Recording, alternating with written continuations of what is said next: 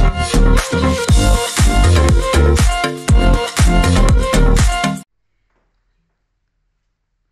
morning guys! Once again, this is Jane. Welcome back again to my channel. Halika kayo guys. Gawa tayo ng... Ano bang gagawin ko? Dahil today is Tuesday, gagawa tayo ng yogurt cake. Ayan, gagawa tayo ng cake na may yogurt. Yan, para pang merienda or pang almusal. Ayan guys, itong mga ingredients na aking gagamitin, ipapakita ko po sa inyo. I-try nyo rin po sa inyong mga tahanan na gawin ito dahil mas healthy po ang ganitong merienda. Okay guys, narito ang mga ingredients na aking gagamitin. Meron ako ditong yogurt. Ito. 2 yogurt. Yan. And then, 3 eggs. At meron ako ritong 1 basong olive oil. Or kahit anong oil po na pwede nyong gamitin. Pwedeng olive or yung cooking oil po. Nasa sa inyo po yan kung anong oil ang gagamitin niyo. And then, meron ako ritong sugar. And then, ito yung flour na aking gagamitin. And then, meron ako ditong ginadgad na lemon. Konti lang, yung pampalasa lang guys. Tara, samahan nyo ko. Let's start and let's do it.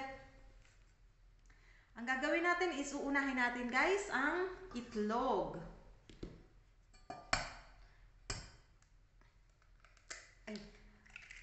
Ayan. Malinis na po ang aking kamay. Nakapaghugas na ako. Kaya wag po kayong mag-alala. Kahit kamayin ko to is very clean na ang aking hands. Ayan guys. 3 egg.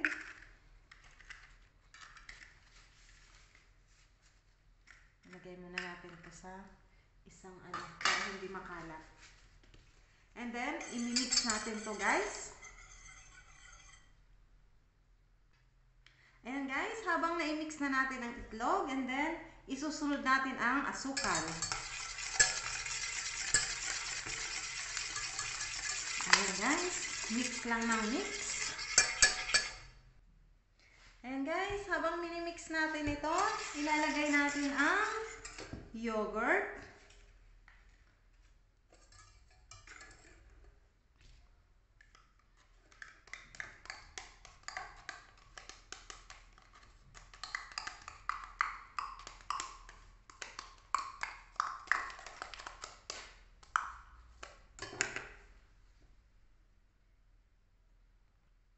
And guys, nailagay na natin ang yogurt. Mix lang.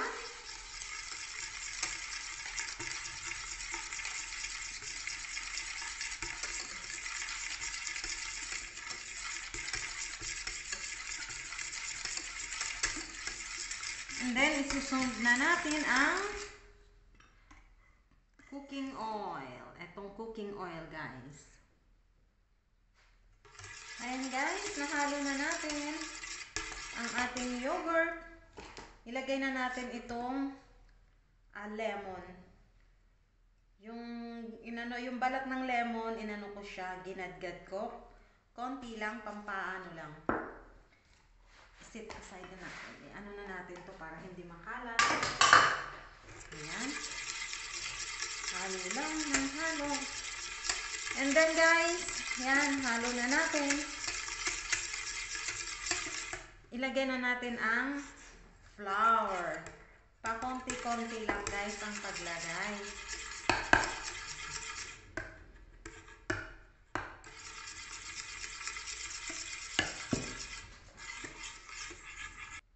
Ayan guys.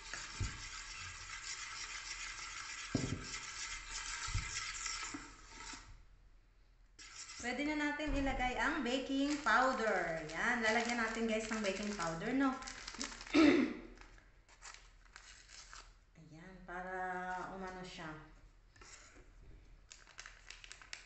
Mga 1 kutsara lang po itong baking powder na to. Sa isang ganito, isang kutsara lang ang laman. And then, meron na po tayo ditong nakahandang lanyera is, ito po, Dito ilalagay natin siya mamaya. Ano? Mix muna natin ng mabuti nang matanggal itong mga buo-buo.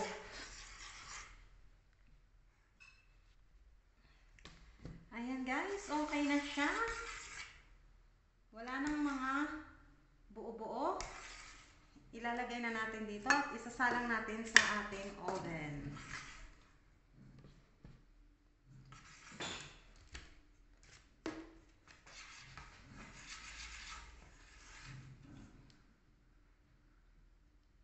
Ito guys pala, nilagyan ko siya ng, ayan, para hindi siya dumikit dyan.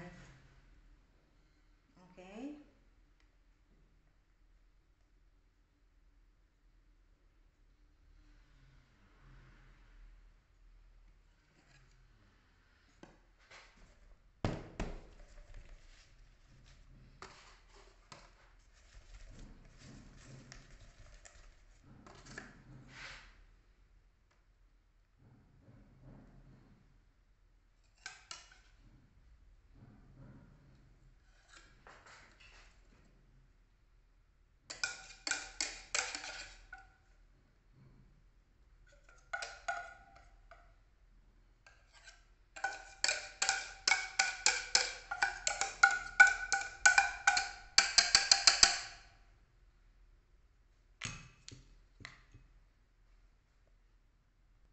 Ayan guys, nailagay na natin sa lanyera.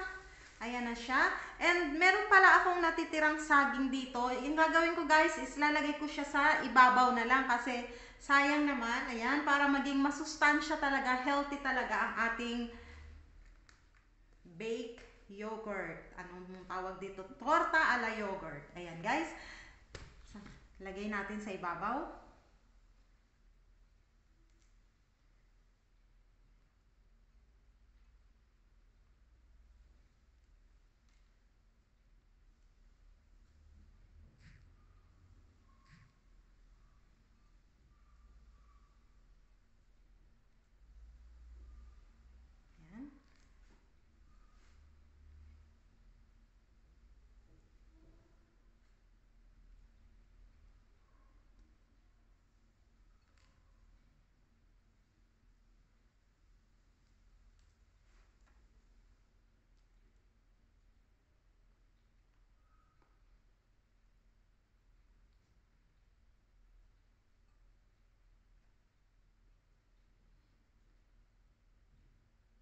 Okay guys, ayan. Tara, isalang na natin siya. Okay na guys, nailagay na natin lahat. Ayan. Ready na. Halika, samahan nyo ako. Isalang na natin sa ating oven.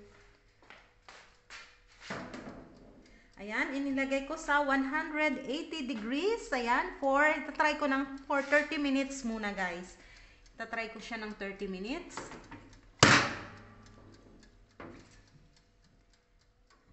Okay. Okay guys. Naisalang na natin and then ito ini-next na natin to. Ayan. Okay, see you later guys. Tingnan natin kung ano ang magiging resulta ng ating ginawa for today. Guys, tingnan na natin ang ating sinalang. Ito na, sinalang ko na ang pangalawa. And then ito na ang kunin na natin ang ating, ayan. Eto guys, ngayon, ito na ang naging resulta sa ating pagbe-bake ng torta ala yogurt. Ayan guys. Kung makikita nyo, 'di ba? Ayan, palamigin natin konti at titikman na naman natin. Palamigin natin ng maigi ba? Baka mamaya is mapaso na naman tayo sa kakatikim guys. Ayan. Okay guys, tara tikman natin. Ayan. Tikim-tikim, umuusok-usok pa. Okay. Ayan. Ito na guys, tikman na natin. Napakalambot niya guys. Ayan no. Tingnan nyo po. Masyado siyang masarap. Ayan, at kikita nyo naman, luto rin ang nasa loob niya. Okay guys, tikim-tikim. Tikim is life. Tikman natin. Umuusok-usok pa.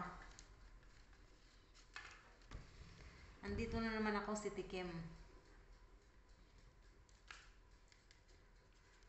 Umuusok pa guys.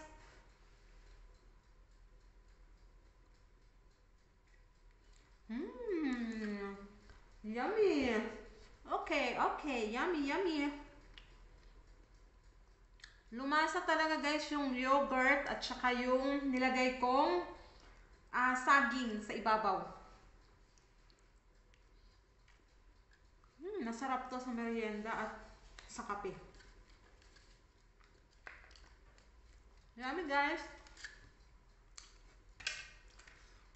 Tara guys, kain.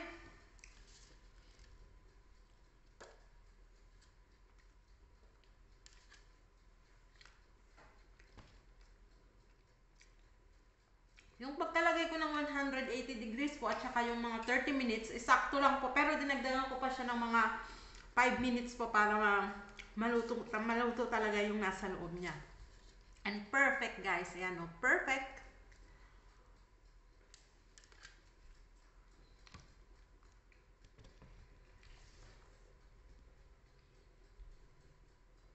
Okay guys, thanks for watching. I close my vlog. And please like and subscribe my channel. Yung hindi pa po nakapag-subscribe, please subscribe and hit the bell po para notified kayo lagi sa mga video na aking gagawin. Okay, once again, this is Jane and thank you so much. Have a good day and God bless us. Bye! Until next!